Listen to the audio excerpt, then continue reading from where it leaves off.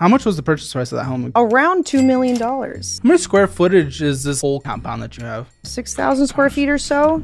I'm living my dream. I have a house for me with my bedrooms, my animals, and then I have a driveway, and then I have 6-car garage converted into a studio. Oh, okay. My dogs, they were digging in the side yard and bent my fiber line, so I was out of internet for one of the days until the guy came and resoldered it. So that kind of thing can cost like $20,000 in time loss. So then I built like a gate around the fiber line.